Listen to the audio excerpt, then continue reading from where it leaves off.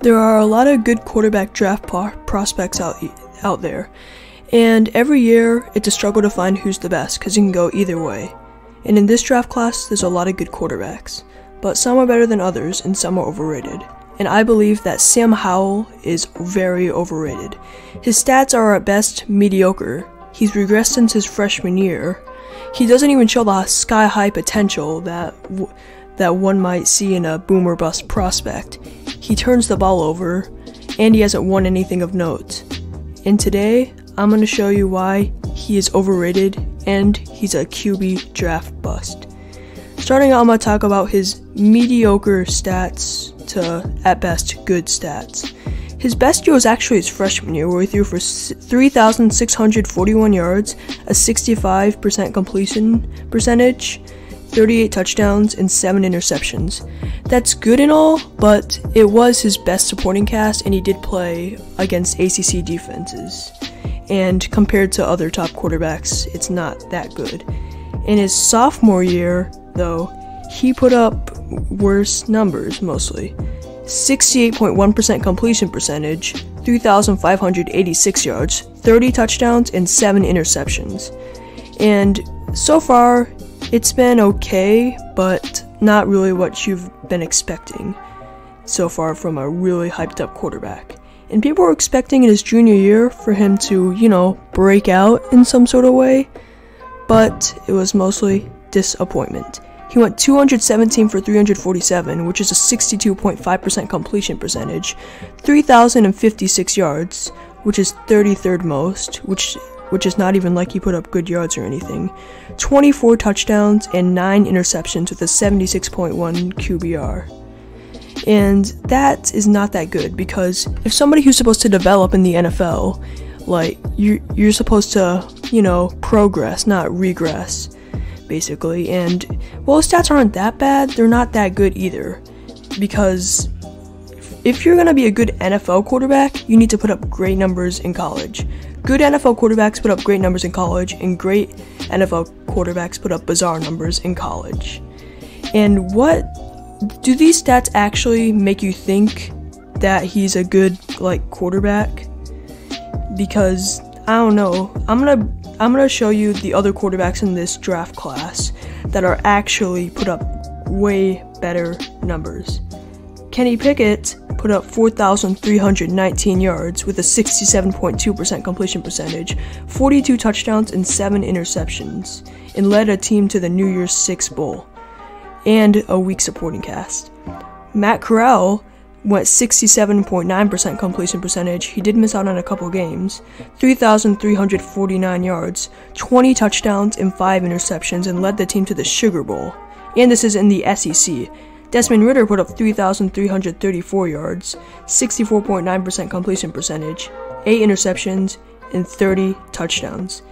His stats, the only quarterback that he put up stats better than that's notable in this draft class is Malik Willis, who's an even bigger fraud than Sam Howell. And let me just bring up that Sam Howell's 62.5% completion percentage is even worse than Jack Cohn. Yeah, Jack Cohn from Notre Dame, the definition of mediocre, put up better completion percentage. Man, that is bad. 3,056 yards is only good for 40th in the NCAA, and not that great. So, what makes you think that because of this, he's one of the better quarterbacks in his draft class? I don't know, but I'm gonna give him the benefit of the doubt, but even draft bust put up better stats than him. Yeah, there's been draft busts that put up way better stats than him. That shows that even if you put up spectacular numbers, you can still be a bust. And I'm going to start with Dwayne Haskins, one of the biggest busts in this decade. And he, against a stacked Big Ten defense, put up record-setting numbers. He threw for 4,831 yards, 70% completion rating, 50 touchdowns, and 8 interceptions. Yeah, that is insane. Led his team to the Rose Bowl. And Gardner Minshew put up 4,779 yards, a 70.7% completion percentage, 38 touchdowns, and 9 interceptions, which is, with the 9 interceptions isn't that good, but still better numbers than Sam Howell. And I'm going to show you what actual good college quarterbacks, their stats. Mac Jones put up 4,500 yards with 41 touchdowns, 4 interceptions, and a 77.4% completion percentage rating. That is insane. Trevor Lawrence put up a 69.2% completion percentage, 3,153 yards, 24 touchdowns, and 5 interceptions. I am telling you that it is, if you struggle in college, you are not going to do good in the NFL. College quarterbacks coming into the NFL, most of them have already proved that they're good in college. They just need to translate translate their talent to the NFL. Like Patrick Mahomes, Josh Allen, they already had talent. It was just if they could transfer it to the NFL. And Sam Howell hasn't even shown that he has talent. So why do you think he's magically going to develop in the NFL if he hasn't even developed in college yet? Yeah. And okay, maybe you say, maybe he can just develop in the NFL. And my second point is that he doesn't even really have that much of a high ceiling. His best season was his freshman year, where he put up 3,641 yards, 65% completion percentage, 38 touchdowns, and 7 interceptions. It's not that bad, but not that good either. And, that's not that good at all. Josh and boomer bust quarterbacks are guys that have already done crazy things in college, but they have a knock on them. Let's say they put up great numbers, but they did it against weak competition. Or maybe a guy has a rocket arm and great accuracy, but his athleticism is bad. Or maybe he has crazy athleticism, but he just needs to work on his passing. Sam Howell is not good in neither of those areas, except for he kind of knows how to evade the pressure.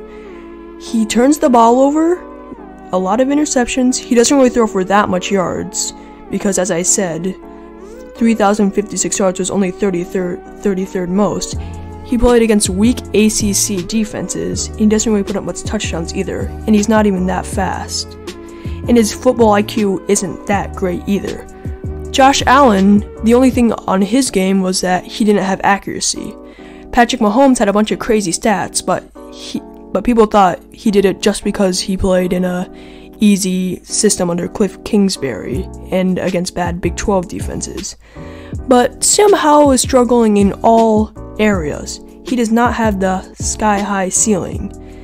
And yeah, so if you have a boom or bust quarterback, which usually doesn't work out anyway, even if they do put up great stats, you're expecting them to be really good. But Sam Howell, he hasn't even lived up to his hype in college. How is he supposed to develop in the NFL? Another excuse I see for him is that he played with terrible teammates at North Carolina. I have some counter arguments for that. Sure, his teammates at North Carolina weren't that great, but if you get drafted in the NFL, he's likely going to get drafted to a quarterback-needy team that is not that good, and their supporting cast is terrible, and the defenses that you're facing are going to be even better, so yeah, good luck, your life's not going to get that much easier there.